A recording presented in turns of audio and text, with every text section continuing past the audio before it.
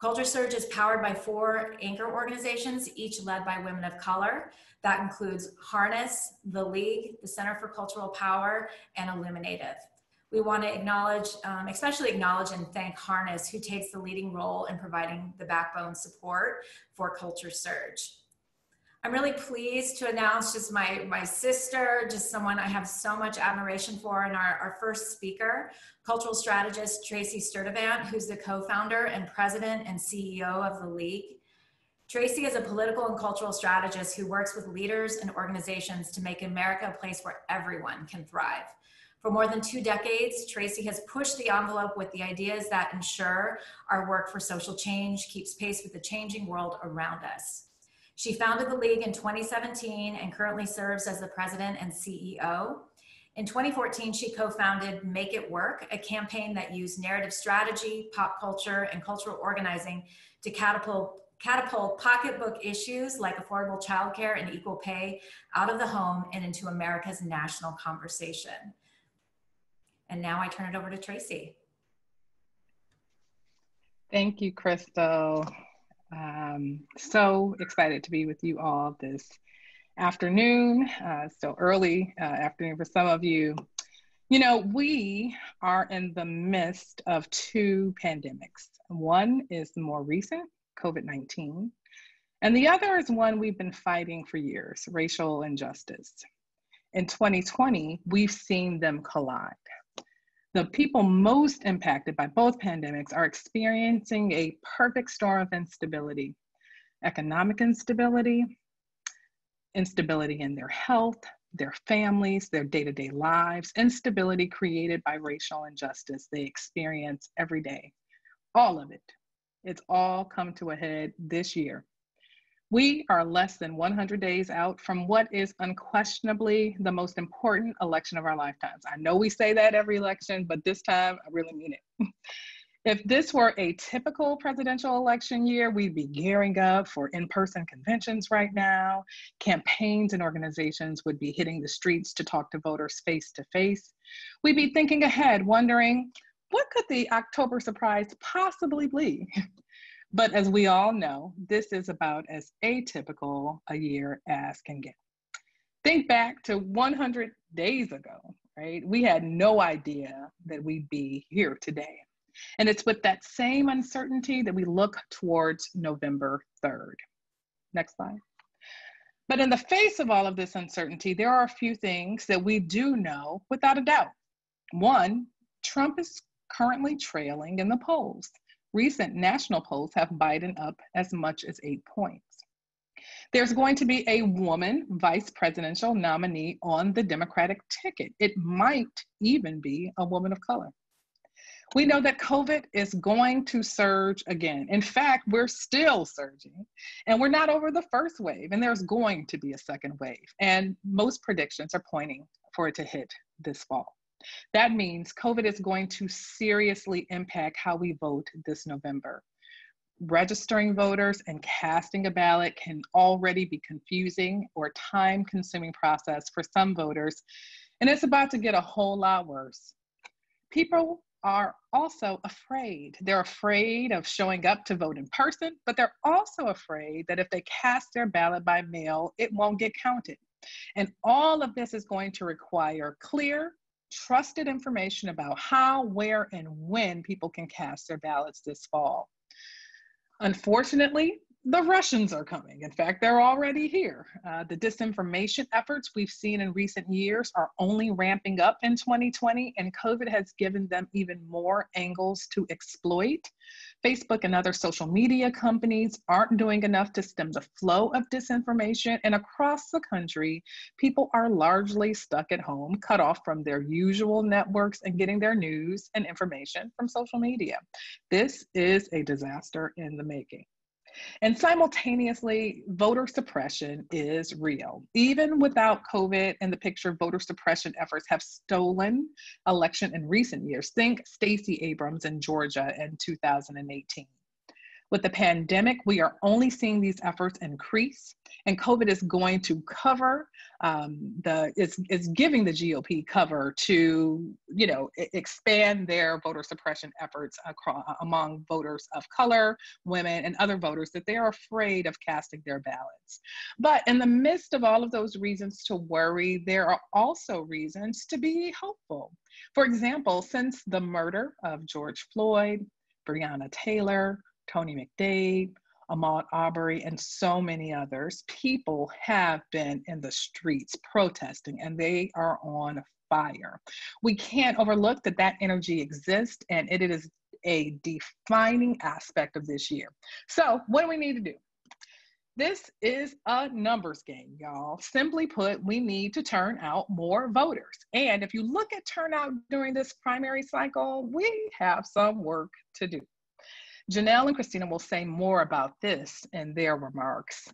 But instead of casting a wide net, we need to lean into some of the core audiences, primarily Black, Indigenous, people of color, women, and young voters. These audiences make up the new American majority, the coalition that is leading America forward both politically and culturally. And they are called the new American majority for a reason, because combined, all of the eligible voters in this demographic category make up more than 50% of eligible voters in America. The problem is they don't vote. They don't all vote, and they don't vote all the time, right?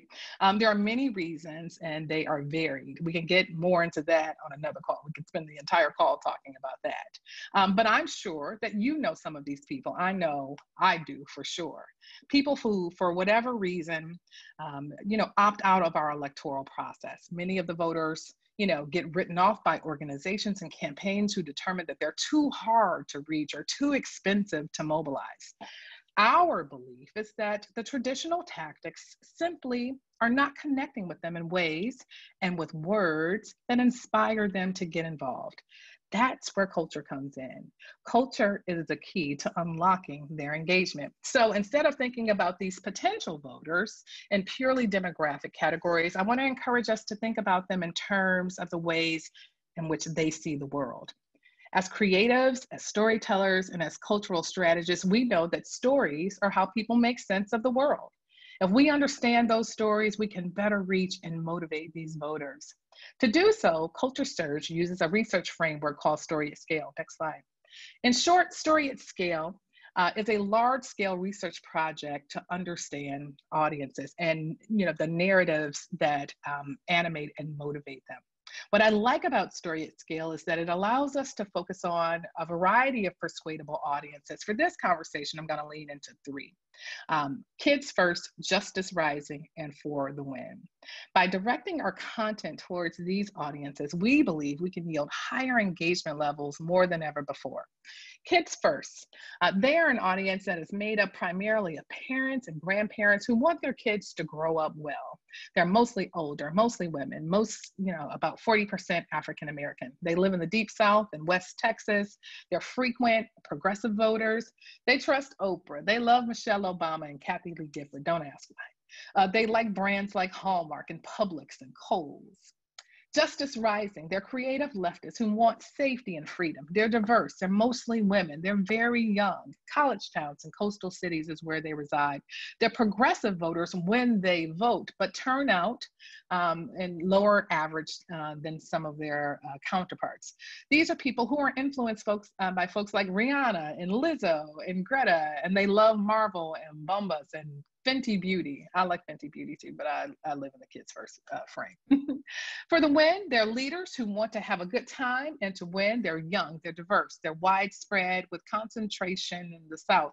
They rarely vote, and these folks like Cam Newton and Elon Musk and Cardi B, and they like brands like Nike and Red Bull and Buffalo Wild Wings.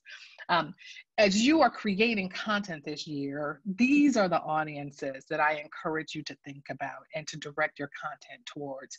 You can find more in this sort of in-depth profiles on storyatscale.org that will equip you in creating content for these specific audiences. Culture Surge will be providing additional data and research to help assist you in doing so. Because the truth of the matter is we can't afford for our content to be anything less than precise. We can't afford to write off potential voters because they're quote unquote too hard. You know, other folks are campaigning 24/7 from the White House. And as I said before, the Russians are coming. So people are at home, they're tuned into their screens for connection and information. And that means we need more content now more than ever before. We have to flood the airwaves. We have to flood the social media feeds, every content distribution channel you can possibly think of, with two types of content. Next slide. The first type of content is content that clearly explains how, when, and where people can vote this November. That's the first kind. The second is content that is about reimagining what life looks like on the other side of all of this. The sort of content that wakes up someone's desire for answers, for solutions, for a new way of dealing with the pandemic and its aftermath, for a new way of addressing racial injustice in this country, the sort of content that wakes up their belief that things could actually be better for them personally. I believe that the only thing, and that is the only thing, that is going to motivate people to vote this year. And that is why Culture Search created the Storyteller's Guide to Changing Our World, a resource for creatives of all types that explore a core story and 6 storytelling threads that research and experience tells us will motivate these critical audiences in this election and beyond. And you can find that guide on our website, culturesearch.org. The guide is meant to be used by you, the artists, storytellers, and communicators, to help us tell a shared story that makes a better, more just, and joyful, dare I say joyful, future feel tangible and possible. And that is our job as storytellers, as cultural strategists. And that is the most important task for us between now and November 3rd. Thank you. Thank you so much, Tracy. I could listen to you all day, lady. I want to be Tracy when I grow up. Who wants to join me? All right, well, we have another brilliant woman that is gonna join us right now. And I am so honored to introduce our next speaker, who's electoral strategist, Christina Uribe, who's the Director of Civic Engagement at the Center for Cultural Power. And Christina is a veteran political strategist and manager at the intersection of advocacy and politics. She's held a senior management roles at several organizations, including the California Director of Ballot Initiative Strategy Center, Senior Advisor for Strategic Initiatives at the National Education Association, and Western Regional Director at Emily's List. She's led campaigns and civic engagement efforts in dozens of states across the country.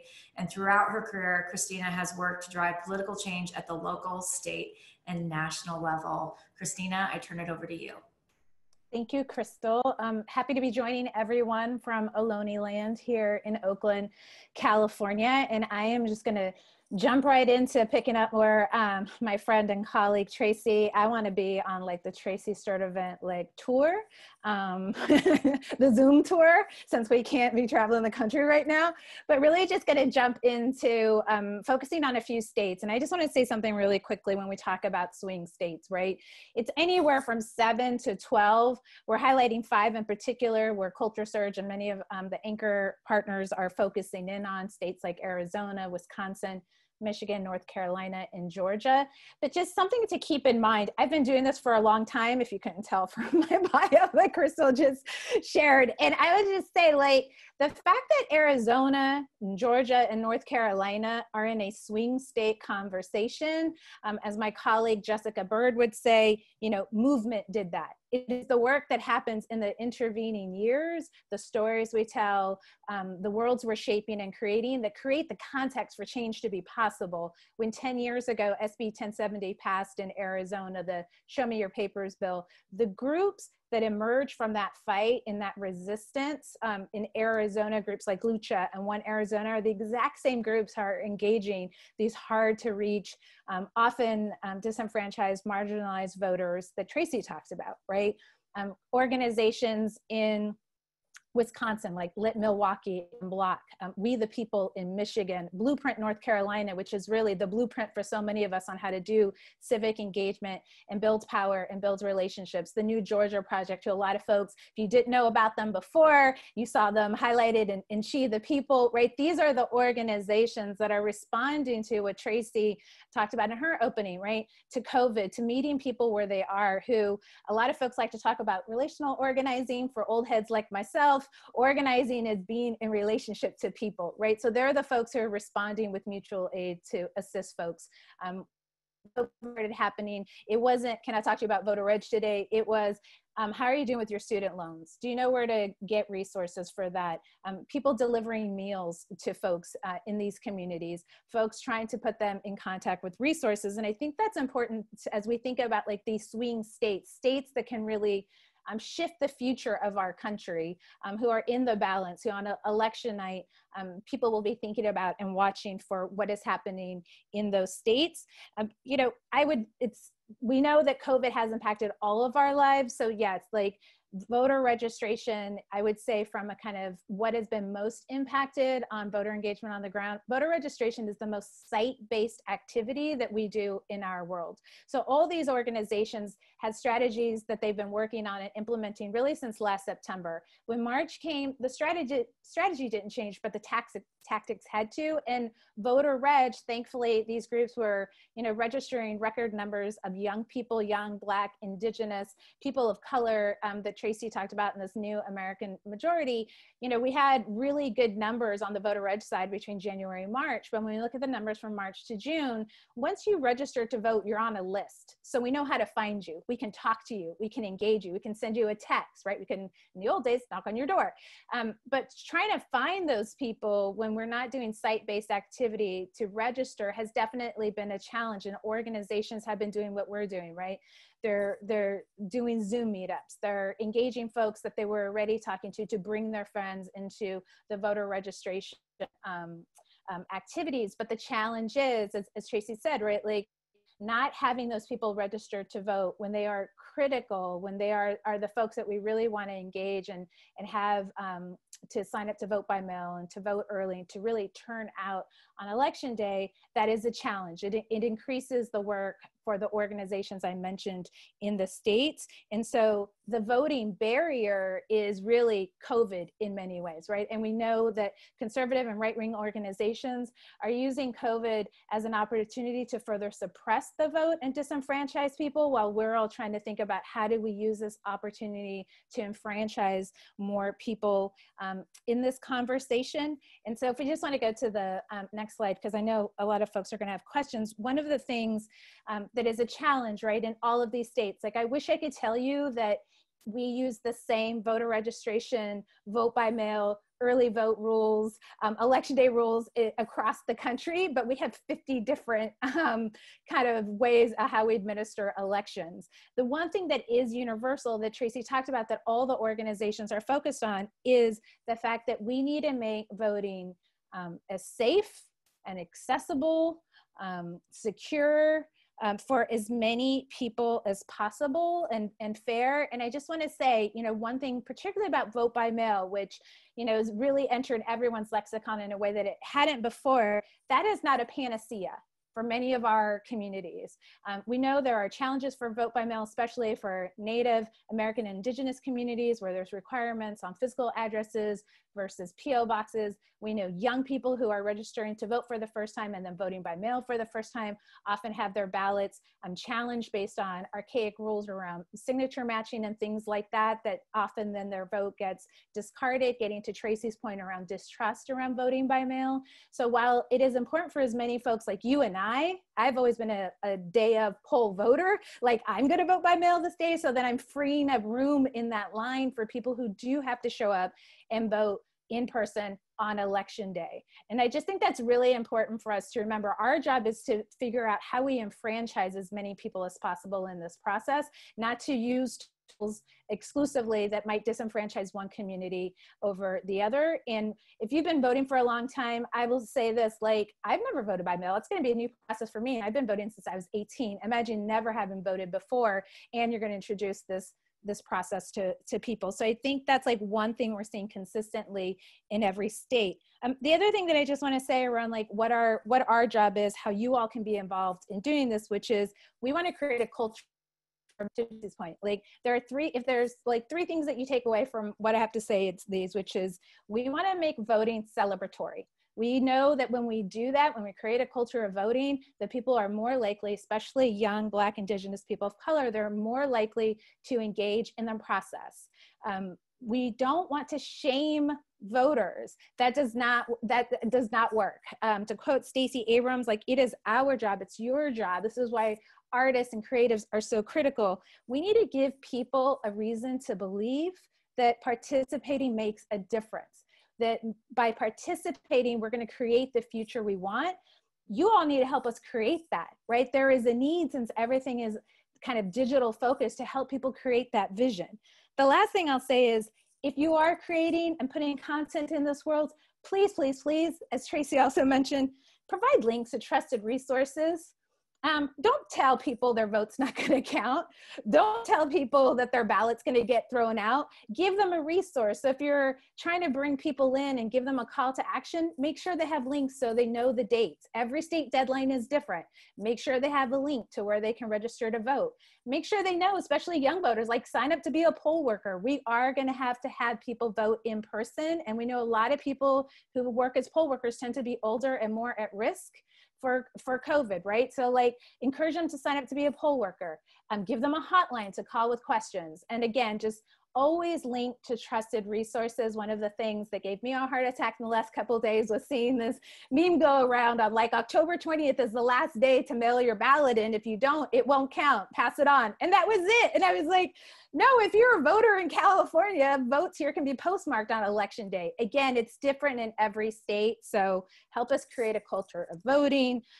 Give people a reason to believe that participating makes a difference, and then share links to trusted resources, which I know Janelle's going to get into as well. So I'll just stop there and hand it back to Crystal. Thank you so much, Christina. Really appreciate that really important information. And so now we're going to turn things over to Janelle Tribetz, who is the Culture Surge's Network Manager, to talk about how Culture Surge is coordinating the cultural strategy field in ways that you can get involved. And Janelle is a cultural strategist, she's a political organizer, and a puppeteer. She has 15 years of experience collaborating with local and national social justice organizations and grassroots campaigns, helping them to incorporate cultural strategies and creative tactics into their work. So Janelle, I'm going to turn it over to you now. Thanks so much, Crystal. Hello, everybody. I'm going to be sharing Culture Surge's activities over the next 100-ish days. As Crystal said, we're supporting and coordinating networks of influencers, artists, and content creators to increase our collective impact on this election cycle. And because it's not just political change we're after, but also cultural change, we want to use this election cycle to build support for a just, equitable, joyful, as Tracy said, society where everyone can thrive. Next slide. To help us get at that broader future-oriented goal, we've created the Storyteller's Guide for Changing Our World. And Tracy already mentioned this, but I'm really gonna reiterate it. The guide aims to help creators tell a shared story about what we stand for and the kind of future vision we want to manifest. And as mentioned, it's a resource for all types of creatives, and we hope that you'll use it and read it. Erin, our Fearless Cultural Strategy lead, will put the link in the chat for you. But you can also find it on our website under the Learn More section. Next slide. As we've been talking to organizers on the ground and reviewing all that we know from civic engagement research, there are 3 things that really jumped out at us. One is that mail-in voting is a new process for many, and the process varies by locality, as Christina just talked about. People need more and better information to navigate requesting a mail-in ballot and getting it in on time. Number 2 is that peer-to-peer contact is one of the most effective ways to encourage voting in this election. Peer-to-peer contact is when folks reach out to their friends or family to remind them to register to vote. We've seen that it's actually way more effective than hearing voter registration plugs from other sources or even voter turnout. If you hear from somebody you know and trust, it really is motivating. The last thing, number 3, that people are more inclined to vote if they feel their civic participation is impacting issues they care about in their communities. And this pandemic has forced organizers to pivot towards finding new ways of reaching their audiences. And as a network of artists, we are uniquely positioned to help with that. So audience engagement, content creation, and creative engagement are our strengths, and they're especially needed right now. But because we're trying to impact voter turnout at the end of the day, we also want to make sure our content is geared to inspire specific actions. Next slide. So here's what we want our audiences to do. 1, register to vote. 2, make a mask or mail plan. That's a term coined by Tracy Sturdivant. So we want them to either request a mail-in ballot or make a plan to vote in person while wearing a mask and keeping themselves safe, either early or on November 3rd. The third thing is we want them to know the voter info and access hotline, 1-866-OUR-VOTE, which is also a website. And the fourth is we want them to form vote squads of 3 or more people who are doing and navigating all of this together. That's where we get at that peer-to-peer contact. So not every piece of content needs to ask folks to do all of these things, but we want to make sure that across all the content we're creating, all of these critical calls to actions are covered. Now let's talk about content creation more specifically. We want to encourage the artists in our network, which includes all of you artists who are on this call, to create. More is more in this moment. Next slide. So we are developing creative prompts to help inspire content. We want to create an easy, accessible invitation for folks to participate in creation. And I want to give you a few examples of what these prompts might be, but you all probably have a lot of other ideas. We're working with a group of comedians right now to organize a 60-second comedy challenge, inviting other comedians to do something funny or outlandish or completely mundane for 60 seconds with an ending line like, if you can watch me do this thing for 1 minute, you can take 1 minute to register to vote. We're going to be approaching professional sportscasters to video themselves doing play-by-plays of a family member filling out a voter registration form. We're going to be approaching musicians about writing songs, explaining how to request a mail-in ballot. And we know that how-tos will be especially necessary to help folks navigate the process of voting by mail or voting early. So we're thinking about enlisting beauticians to work voting instructions into beauty tip videos, or enlisting chefs to present voting instructions in a cooking show style, or enlisting video gamers to use their videos about sharing gaming hacks to also talk about voting. We're also just starting to think about what prompts would look like for visual artists. And we're open to suggestions. As culture makers, we need to make content that's aspirational and inspirational, as Tracy said, or fun and celebratory, as Christina said. I think the creative prompts really speak to that like combination of fun and celebratory to get at that informational piece that people need. And the storyteller's guide really gets at the aspirational and inspirational. And these are just some of the ideas we've come up with or that creators in our network are working on, but we really need more artists to create around these and other ideas. So we invite you to talk to your networks, talk to your collaborators, come up with prompts that work for your folks, and then send us your content. So Erin's gonna be putting our email address in the chat so that you can be in touch. Next slide. And that leads me to the next major piece of our work, which is Surge Weeks. This is what all this frenzy of content creation will feed into. Surge Weeks are basically cultural weeks of action built around 4 keystone moments in the election cycle. We want to help promote content that is created around the story threads in our Storyteller's Guide and content that uplifts any of our audience calls to action in the next 100 days. We're working with media partners and influencers, and we'll be doing some paid media as well to help distribute some of the content that emerges from you and from our network. These Surge Weeks are when we'll be launching this flood of content that will build momentum towards November 3rd. Our first Surge Week overlaps with the DNC and RNC, and we'll focus on voter registration as a call to action. In September, our Surge Week surrounds the National Voter Registration Day, and we'll focus both on voter registration and vote by mail. Our October Surge Week will surround Vote Early Day, and will be about voter turnout. And our final Surge Week will straddle Election Day on November 3rd and focus both on turnout beforehand and likely on protecting our democracy afterwards. We know that this year's process of counting votes will likely take days, and I hate to be pessimistic, but anything can happen. Next slide. The last thing I want to share about our work is that we're building partnerships in 5 swing states, where, as Christina mentioned, collective efforts can make an outsized impact. So that's Arizona, Georgia, Michigan, North Carolina, and Wisconsin. We'll focus a large amount of our distribution in those states, and we're working to partner with grassroots groups and local artist networks to design creative prompts that address the specific grassroots needs and voter barriers for those states. We're compiling a list of artists and influencers in each of these states, and we'd actually love help with that. Erin's gonna put the link to that list in the chat. If any of you have artist or influencer relationships in Arizona, Georgia, Michigan, North Carolina, or Wisconsin, please add them to our list. We'd really appreciate it. Next slide.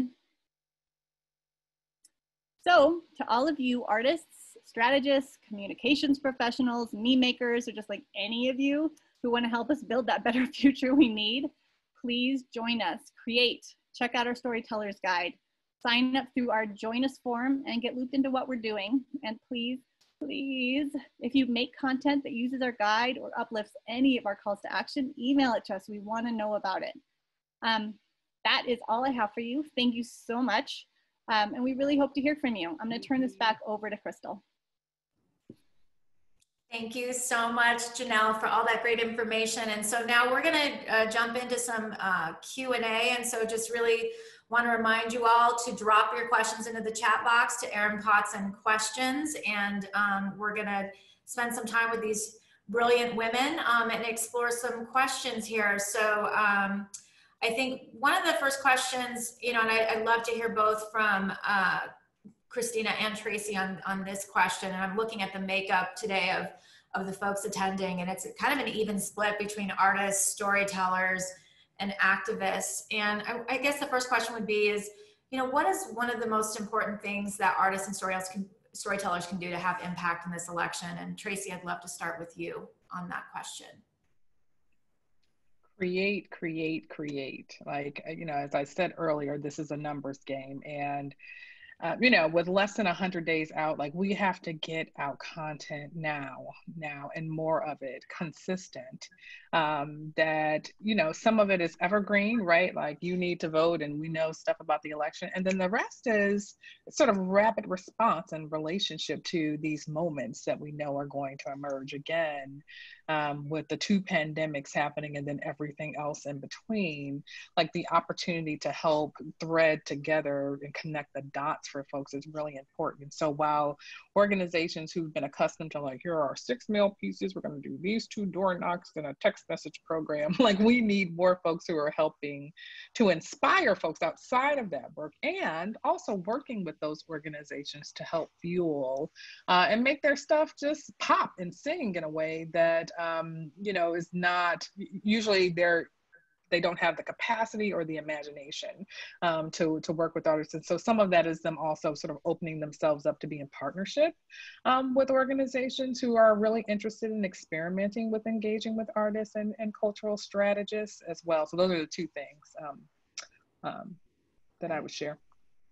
Yeah, I would just add that we all are experiencing our world right now in some various digital ways. So the need for it, even like we always knew that we needed this emotionally resonant type of creativity to reach, especially young Black, Indigenous, people of color voters, like that age to like 18 to 30, folks who are like, again, does it make a difference? Aren't they all the same? Who are in the streets protesting. So it's not, they're not disengaged from their civic lives. It is making that connection from the movement work they're engaged with currently to voting. And so as artists and creatives, it's why at the Center for Cultural Power, we're doing something called Movement to the Ballot Box and working with artists to help build that bridge to reach those voters, to create content. This is where we're really leaning on you all to create that content, to make that connection to folks from like the protests and engagement and everything they're doing right now to engaging in this election and seeing that as an extension. But yes, content, like a lot of it, and creating this echo chamber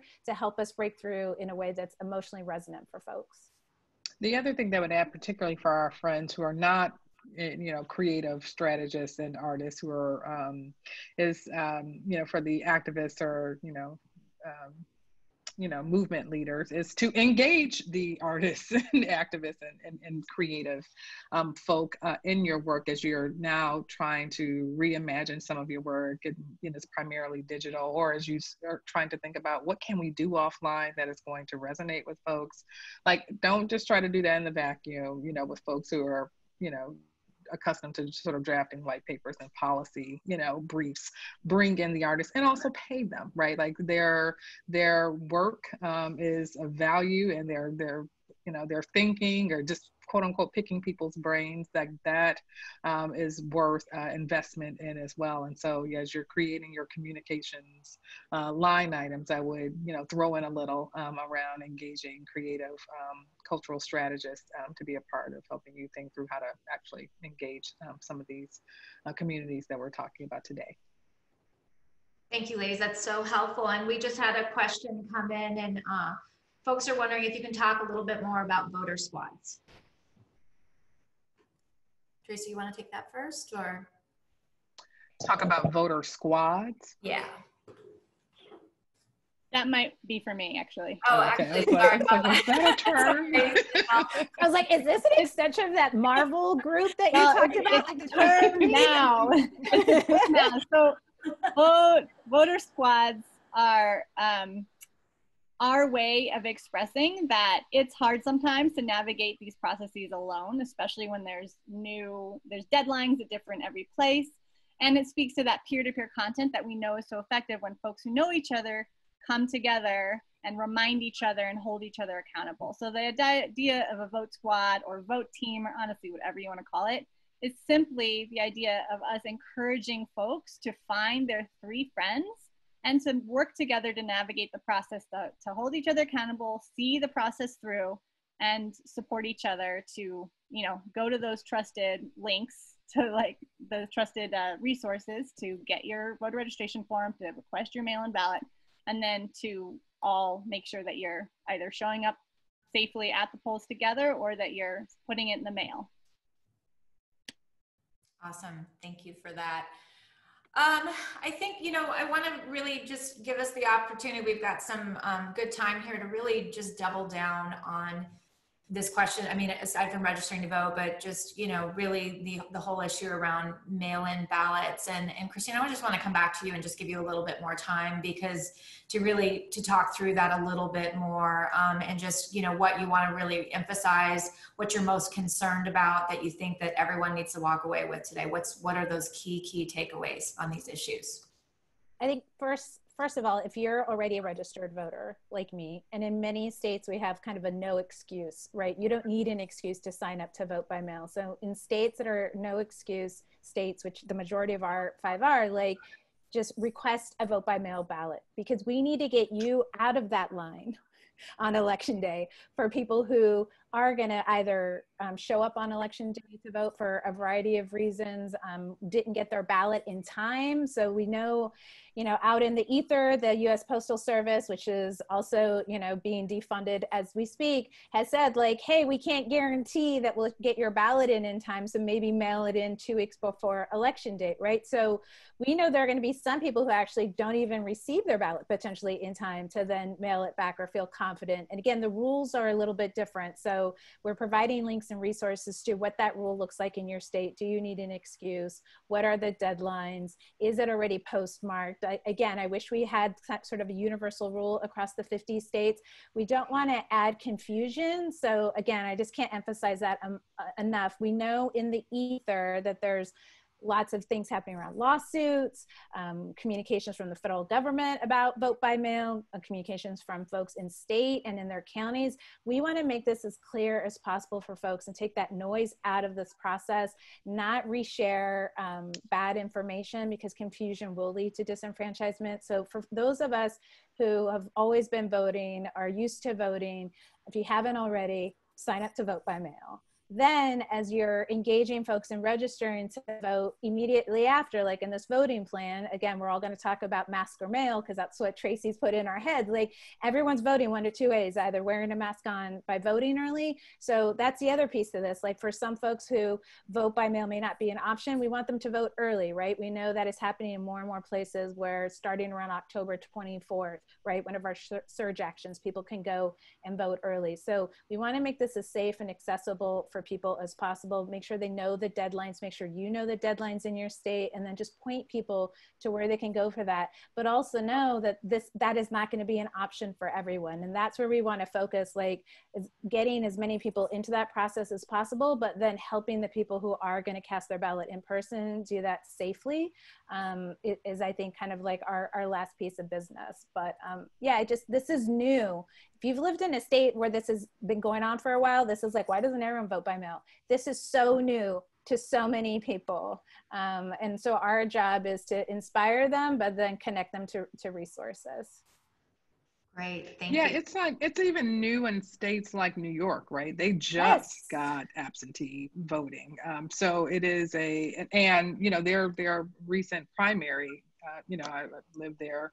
I didn't get my ballot when I requested. And so it's just one of those things where we know that COVID has changed and is going to change how government functions in this moment. And so the more that we can create clarity around how people are supposed to relate to the process this moment, that's not even including like voter purges off the rolls, you know, that's coming down the pipeline. We haven't talked, you know, in terms of voter suppression, like all of our content being aimed at making sure that it is crystal clear, you know, and that people, you know, everywhere they turn, they see it, so that they can feel confident about, you know, I'm either wearing a mask or I know what I need to do in order to mail this thing in and to feel confident about it. So that's not insignificant, and that starts now because, to Christina's point, it starts out, even the sort of misinformation that's out here, you know, Christy Teigen tweets out, you know, you've got 2 weeks before you know,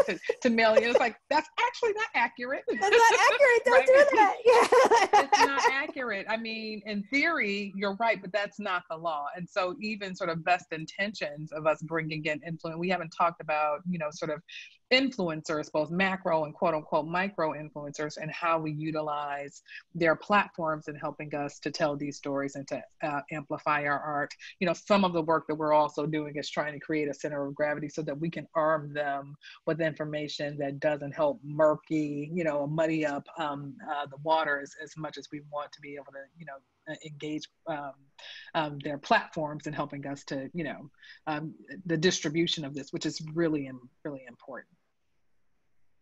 Thanks, ladies. We have some questions coming in. We've got one question that is, what about content for youth too young to vote? And that can help them really activate their older siblings and parents. Is there any specific strategies or advice that any of you that we're thinking about?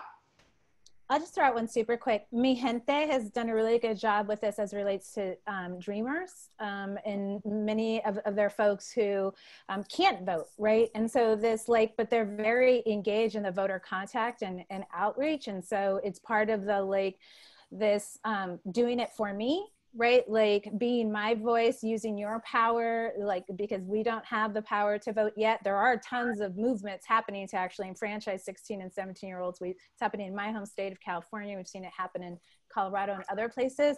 But I do think we want everyone singing the same gospel around enfranchisement and the inspiration and sort of what's at stake and what's possible, right? And so I do think we've seen, especially within the dreamer community, that tactic used, which I think is pretty effective.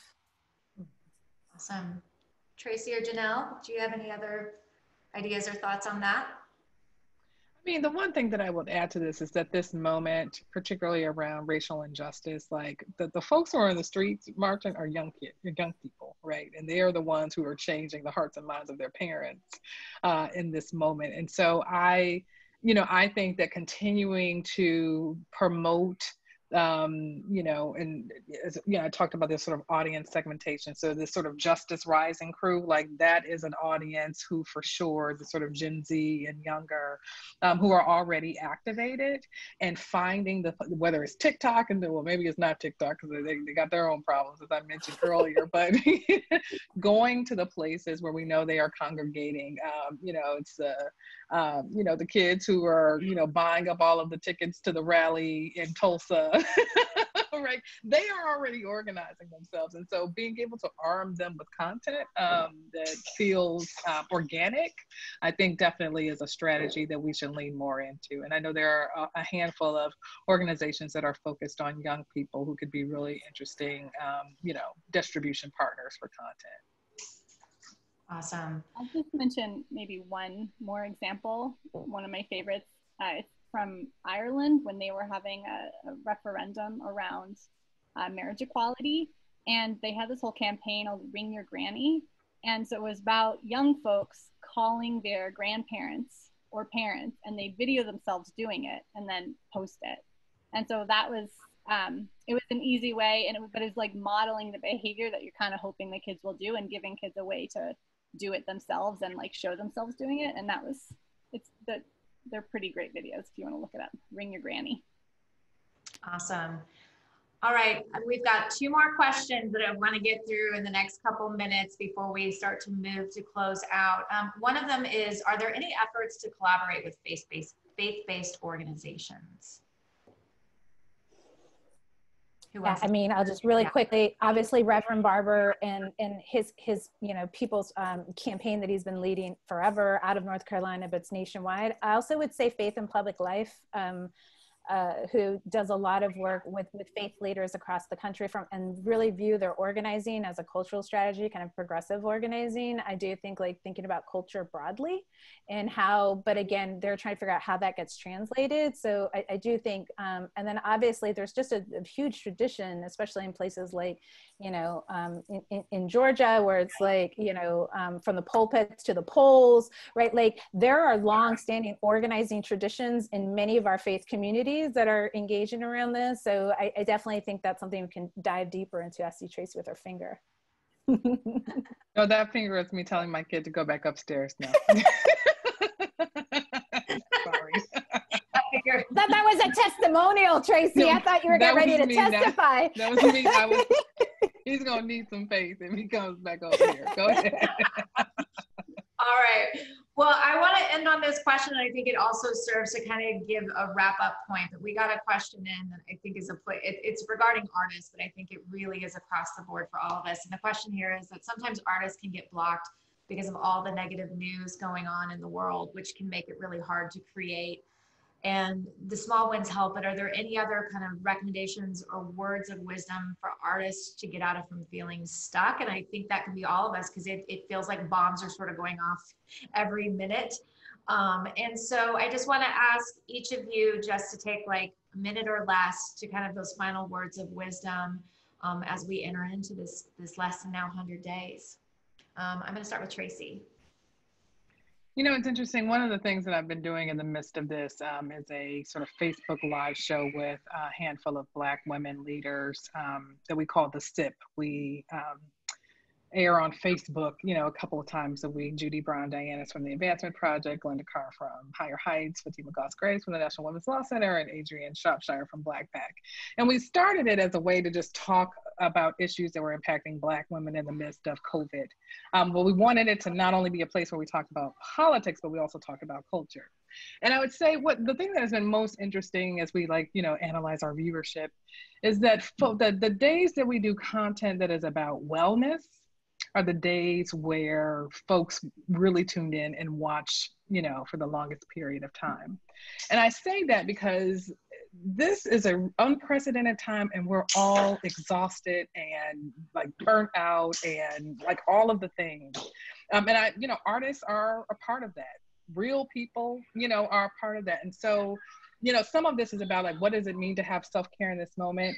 And what are the things that we're talking about that are about, again, looking at the other side of this? Like, what do we need to take care of ourselves and our families, not just in this moment, but for the long haul? And so if we're actually, sort of checking in with ourselves and making sure that we're doing the things that bring us joy, even in the midst of, a global pandemic, and also helping to project that we're all in this together, and that there is some collective action, of one of which of the things is voting in this moment, that there is a real opportunity for us to get on the other side of this together. So that is the thing that I would offer up, like speak your truth, seriously. And I'm gonna go on mute because my kid is, he doesn't Speaking care. his truth. He's speaking his truth. I'll just add real quickly, just amen to everything Tracy said, but also in that, like, small wins, I don't ever discount that, because every big systemic change comes from all of those, quote, small wins. And I don't want to be part of a joyless movement. So I think it is important to celebrate all of that. So when the Oakland Unified School District invested from our police department just a few weeks ago, that was 10 years of the Black Organizing Project doing that. We see it in Milwaukee. Like, celebrate that. Do what Tracy said, like, take a time out and acknowledge that. I mean, there is always, like, before every big moment, there are lots of boring and unattractive and uninspiring work that is happening to make those moments happen. So I actually do think, like, lean into that joy and celebrate every single movement to bring that into this work. Thank you. So Janelle, I'm going to turn it to you about, what's next. Yeah, so we're raring to go. We are excited to connect with you. If you are organizers, we're excited to connect with you. If you're content creators, we want content. We want to know if folks are involved in any of these states and want to jump on board and collaborate with us. So email us. Maybe, Erin, could you put our email back in there? Please read our Storyteller's Guide. I think, speaking to, like, that last question, the Storyteller's Guide offers that aspirational, inspirational vision of who we can be and where we want to go in the future that we need. And I think that creating from that space, I find that fulfilling. I feel thinking about building the future I want to be fulfilling. And so I think we really encourage you all to look at that Storyteller's Guide and join us in our creative prompts and talk to your folks and figure out how you all would want to be involved, and let us know when there's content. So those are our next steps, and mark those surge weeks in your calendar. We'll be trying to put a lot of stuff out in the world and would love help uplifting and amplifying it. Thank you all so much. Thank you so much, ladies. If we could, I wish I had that applause dial, but I just want to turn it up. If we can all turn it up wherever we're at for these three incredible women, and just the information that was shared, and just really want to, say thank you to all of you. I know we're all busy, we're all zoomed out. So just creating and taking this space for 60 minutes to come together in this circle and really talk about this moment, and it's been incredible over the last 60 some odd days to watch everything unfold, and to watch people take the streets, and to watch monuments filled, and things literally, structural racism start to begin to fall around us, and all these moments. But this is our time. This is really our time. And this is with the greatest intention that we need to make sure that we take this magic movement moment and really ensure that it leads to the kind of transformative change that we're all hungry for and that we need. And so, but just want as a reminder, as Tracy was, telling us, it's also about self-care. It's the and in there with our work and our intention, and about how we're going to do this work together. And so we send the best to all of you. We hope you will continue to stay engaged.